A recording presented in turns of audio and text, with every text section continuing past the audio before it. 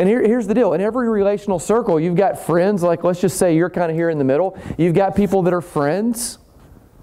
You've got people that you could define and say, yeah, these are people that are in my relational circle. You do have people that are outside of that circle that hate you.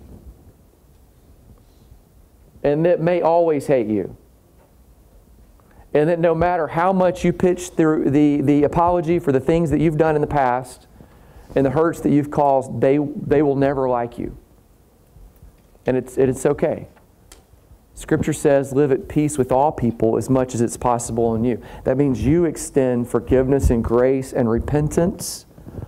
You offer the bridge, knowing that they may not walk across that bridge. Okay?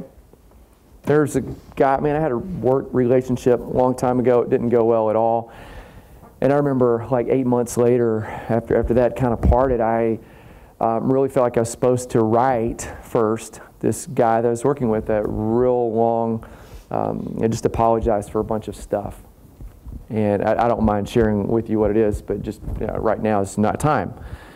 And I talked through it, and some of the things I'd done, some of the kind of just how I carried myself, and I wasn't looking for an apology back.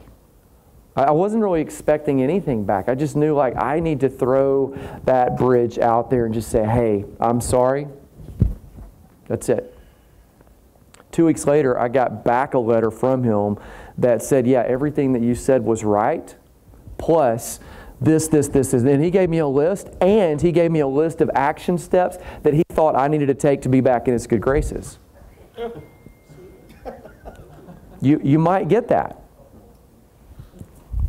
And if you do, it's okay that not everybody's in any of these circles. You have people that are in your friend circle. You have people that are in your family circle. Sometimes your family people aren't your friends. Sometimes they are, and these circles overlap.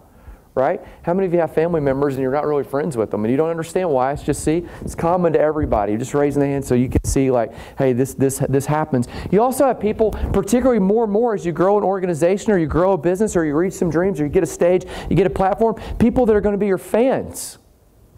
And they're going to look to you and they're going to think that they know you because they know deep parts of your stories that you've revealed online. But at the core, like they're fans, they're not friends, they're not family.